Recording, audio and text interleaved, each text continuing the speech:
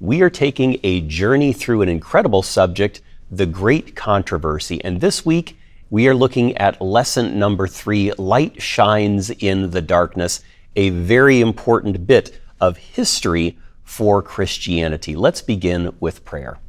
Father, we want to thank you for blessing us with an opportunity to study this incredible theme.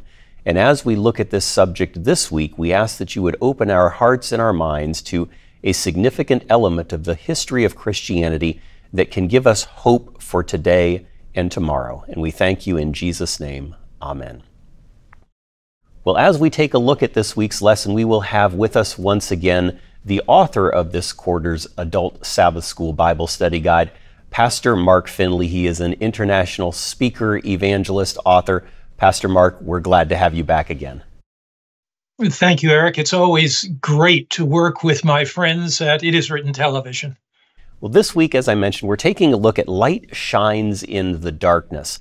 And this week's memory verse is a significant one. I'd like to read it and then give you an opportunity to reflect a little bit on it.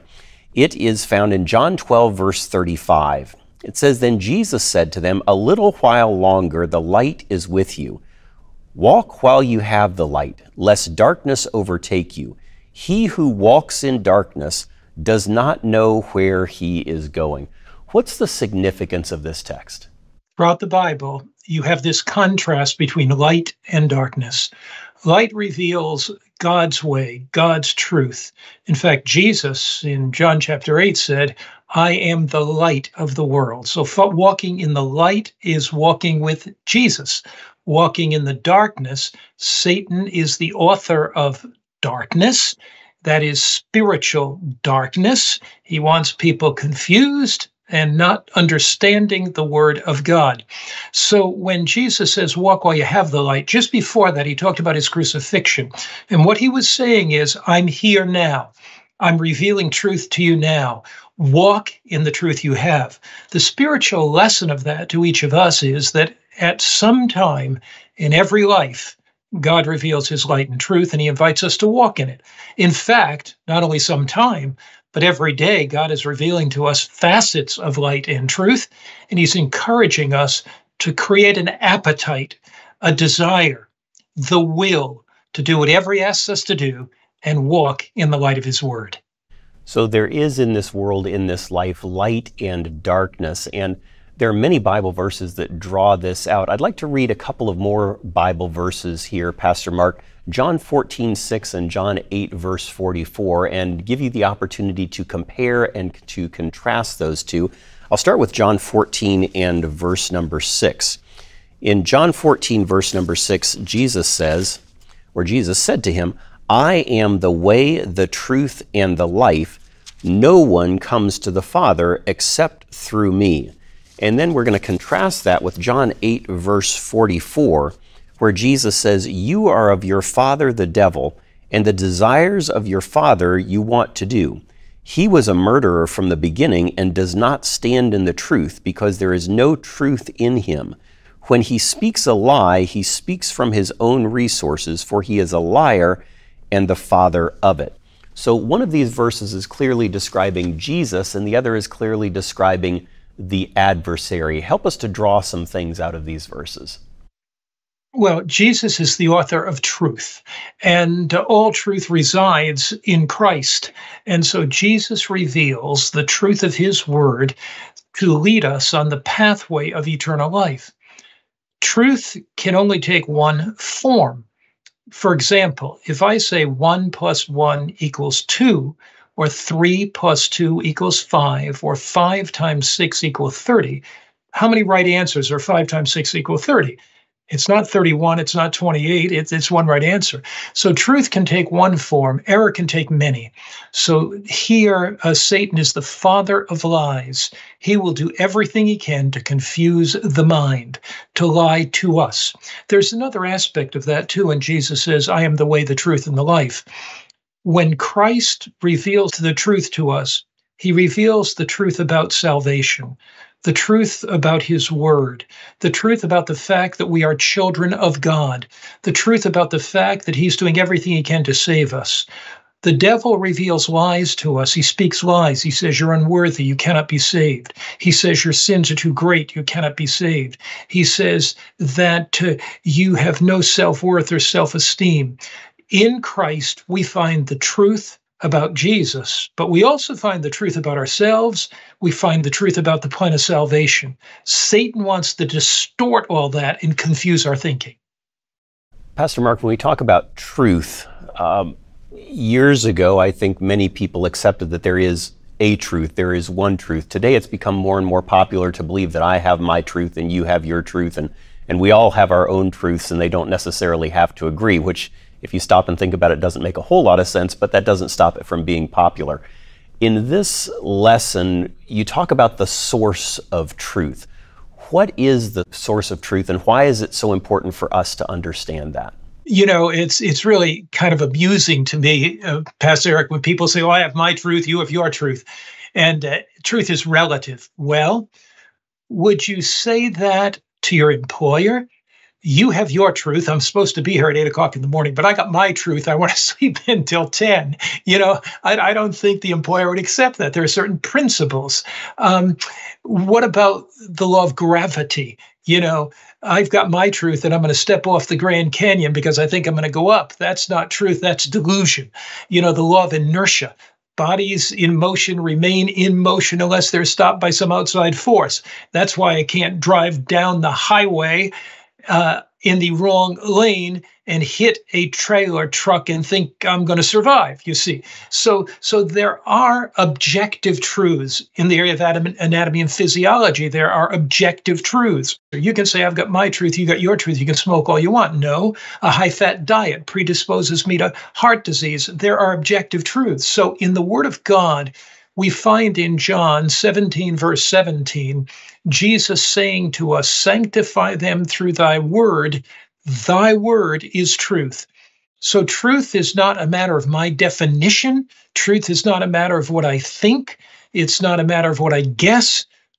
Biblical truth, the truth of morality, the truth of ethics, is found in the Word of God. And just like scientific truth, just like truth about anatomy and physiology, it's very objective, very clear.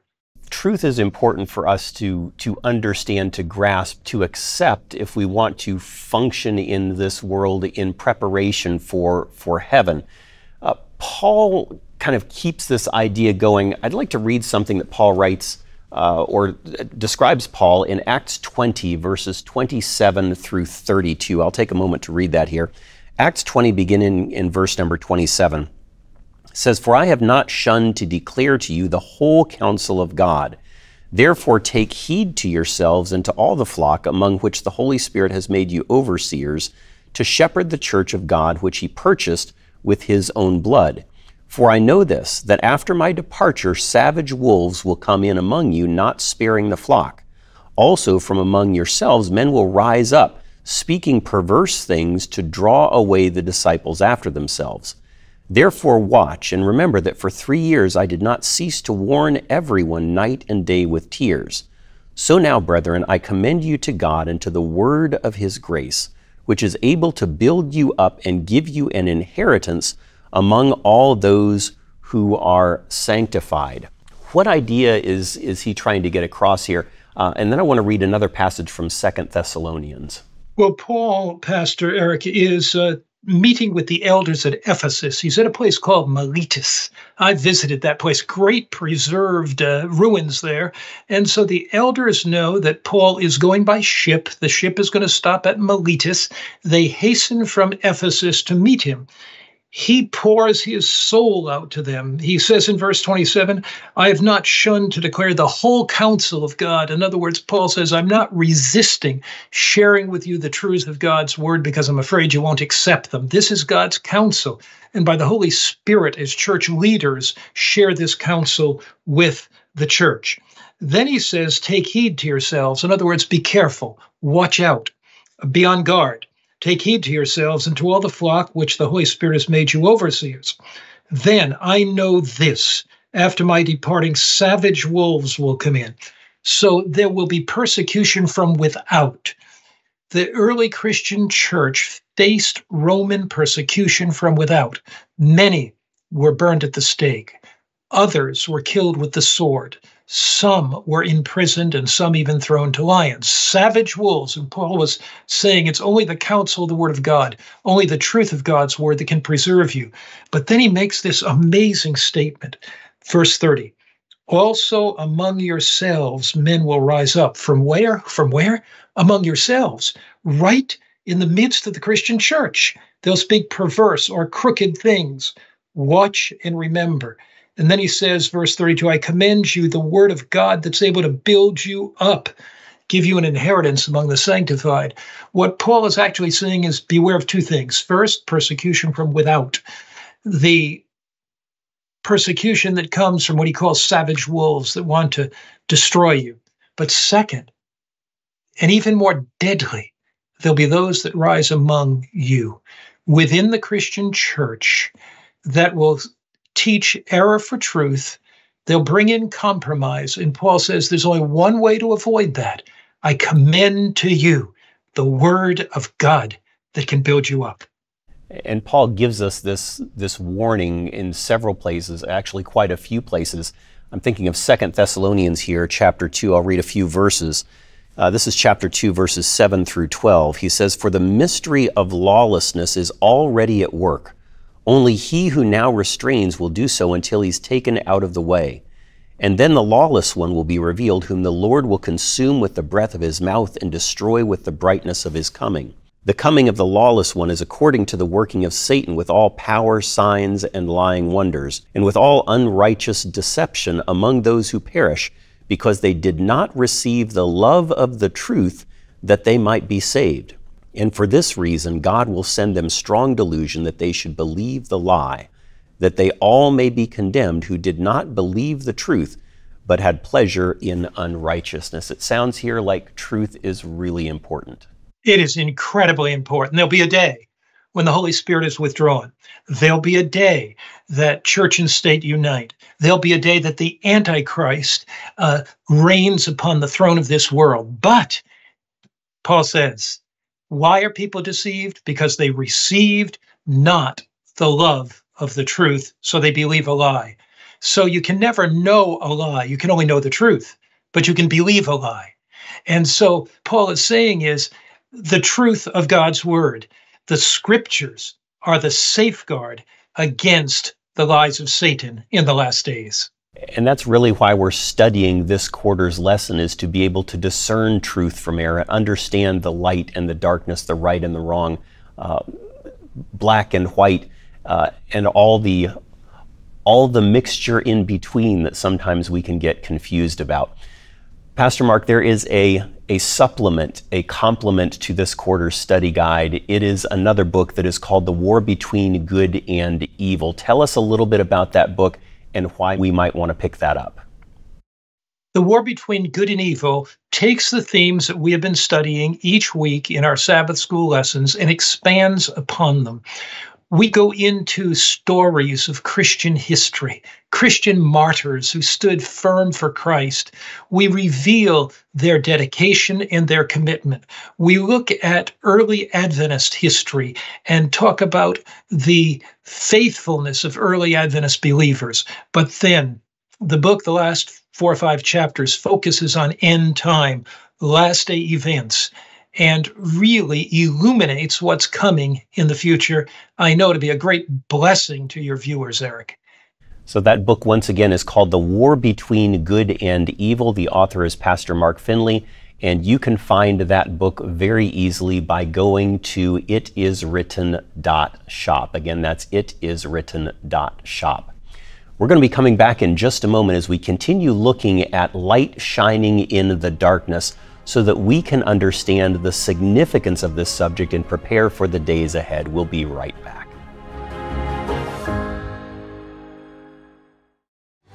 If you'd like to deepen your understanding of the powerful themes brought out in this program, we invite you to explore the book, The Great Controversy.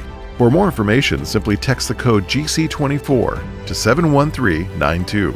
This book delves into critical end-time themes, offering profound insights into historical events, Bible prophecy, and spiritual preparation essential for today's unique challenges. Discover how the Great Controversy can illuminate your path in these uncertain times.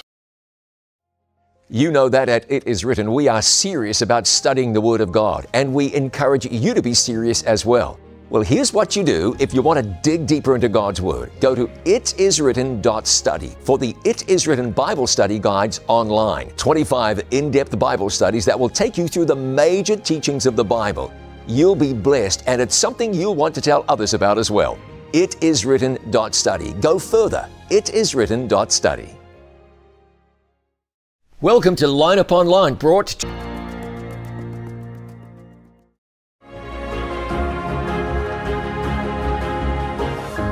Welcome back to Sabbath School, brought to you by It Is Written. We are looking at light shining in the darkness. And Pastor Mark, I'm going to read another couple of Bible verses here, and we've been looking at truth and error, right and wrong, light and darkness, and we see this theme over and over again. This is John 17, verses 15 through 17. In John 17, verse 15, Jesus says, "I do not pray that you should take them out of the world, but that you should keep them from the evil one. They are not of the world, just as I am not of the world." Then in verse 17, he says, "Sanctify them by your truth. Your word is truth." And over in the book of Acts, chapter 20, in verse number 32, we find these words written. "So now, brethren, I commend you to God and to the word of his grace, which is able to build you up and give you an inheritance among all those who are sanctified." So we read that verse just a little while ago, but we're comparing that over here to John 17. How does the Word of God help us to not be deceived if we are willing to read it and understand it and believe it and put it into practice in our lives? The Word of God reveals the truth of God for the people of God to prepare them for the coming of God or the coming of Jesus Christ. So the Word is God's objective statement of reality. It's a roadmap from earth to heaven. And so when the Bible says, "Sanctify them through thy word is truth." Notice the word sanctify. The word sanctified means set them apart. It means to cleanse them, make them holy. The Word of God is the living Word. When the seed of the Word is planted in the soil of our minds, it transforms and changes our lives. God moves powerfully through His Word. Jesus is exalted through the living Word of God to reveal to us His truth. And as you mentioned, that truth is objective. It doesn't matter whether we believe it or not, it remains the truth, and there's some significant consequences both ways if we believe it and walk in it or not. Pastor Mark, on Tuesday's lesson, there are a couple of paragraphs that I think are very powerful. The last two paragraphs on Tuesday's lesson. I'd like to give you an opportunity to read those and to also just elaborate on them a little bit and share why you think those are so important, why those words were penned by you and incorporated into this quarter's lesson. Sure. As I was thinking about the truth of God's Word, I was thinking about what would you know about Jesus if you didn't have the Bible? I mean, what would you know about the plan of salvation if you didn't have the Bible? So I wrote these words. This is Tuesday's lesson. After all, what would we know about the plan of salvation if we didn't have the Bible? How much, if anything, would we understand about the birth, life, teachings, and ministry of Jesus?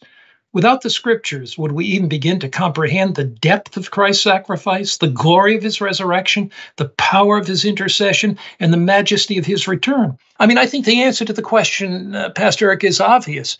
If we did not have the Bible, we would be ignorant of the great plan of salvation. And then I go on to write, all these crucial truths are revealed, taught, and emphasized in the Word of God.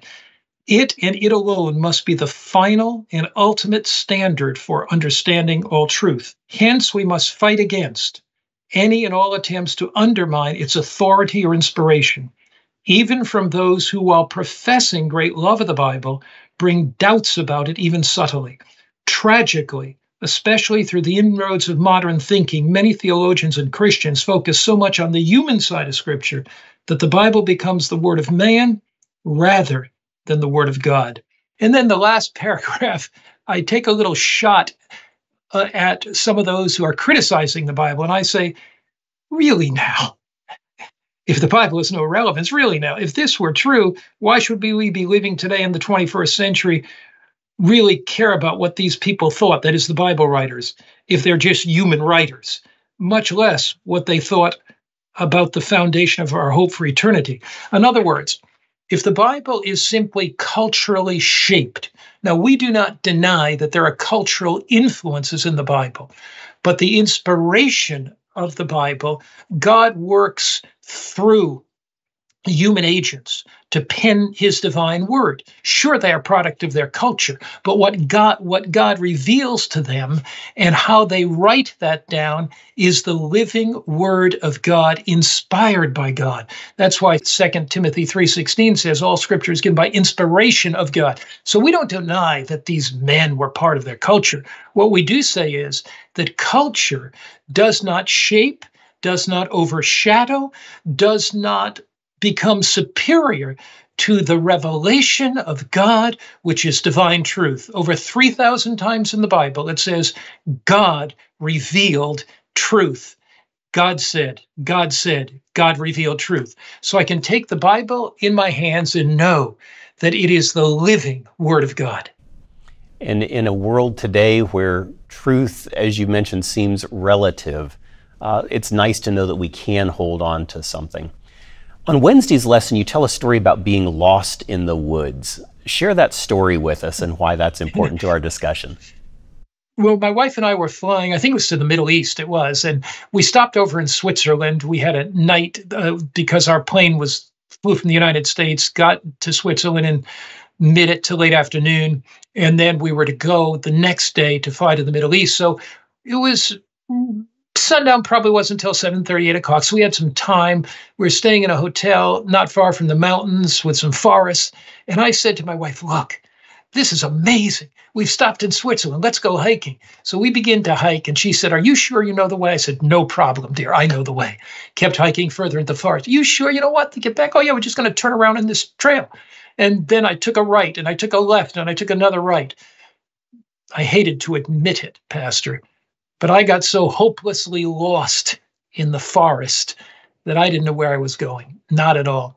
The sun was setting. It was beginning to get semi-dark, and I didn't know where I was going. We were hopelessly lost, 4 or 5 miles from our destination, way, way out in the forest. And oh, man, not only was I embarrassed, I was concerned. But then I saw some people walking down the trail who knew where to go. And I said to them, hey, we're staying in this hotel, and we're kind of lost. They said, look, you're 5 miles from where you want to be. Look, we've got our car parked by the road out here. If you come with us, we'll give you a ride back to your hotel. What did I need when I was lost? I needed a guide. I needed somebody who knew the way. So the Bible is God's guide. It reveals to us, thy word is a lamp unto my feet and a light unto my path, Psalm 119, 105. So God's word is the objective revelation of his will that provides a guide for us in these critical times of Earth's history. Pastor Mark, as we're kind of getting ready to tie off this week's lesson, we're in a great controversy right now, and Satan has a primary focus in this battle. What is his primary focus, and how can we guard against that? Satan's primary focus is deception. As we read in John 8, verse 44, he is a liar and the father of lies. The book of Revelation reveals a system of religion, a false system called Babylon. And it says Babylon is fallen. The word Babylon means confusion. So the devil's prime goal is to confuse us, to deceive us, to get us to think that the word of God is irrelevant in this generation, to lead us to our own human reasoning and human thinking. As it says in Isaiah 53, verse 5, everyone went his own way. As it says in Judges 5, that they did what was right in their own eyes. So the devil's goal is to get us to live lives separate from God. and to trust our own human reasoning. As the Bible says, there's a way that seems right unto the man, Proverbs 14:12, but ends in death. God's plan is to lead us to Jesus, and to lead us to desire to do Jesus' will, to lead us to follow Jesus' word, and by the power of the living Christ, to walk in the way of truth and not in the way of error. So we want to go to God's word. We want to find truth there. How can we keep from misinterpreting it? Because there are many interpretations of Scripture out there. What's the safest way that we can keep heading in the right direction? We keep from misinterpreting truth by having an honest heart. Understanding truth is as much a matter of the heart as it is the mind. In fact, Jesus says in John 7, verse 17, if any man will do his will, he shall know the doctrine. So the desire is to know the will of God. As we get on our knees and play fair with God, we say, God, all I want to know is your will. Reveal it to me. So first we come with an honest heart, then we come with an informed mind. We come with an honest heart, telling God, I'll do whatever you want me to do. And then we come with an informed mind, asking God to direct us through his word. And Pastor Mark, if we do that, we can expect that he is indeed going to answer that prayer. I want to thank you once again, Pastor Mark, for guiding us through this week's lesson. And I want to thank you for joining us again this week as we take this incredible journey through the great controversy, discerning truth and error, and choosing to follow Jesus all the way. We look forward to having you join us again next week as we continue our study here on Sabbath School, brought to you by It Is Written.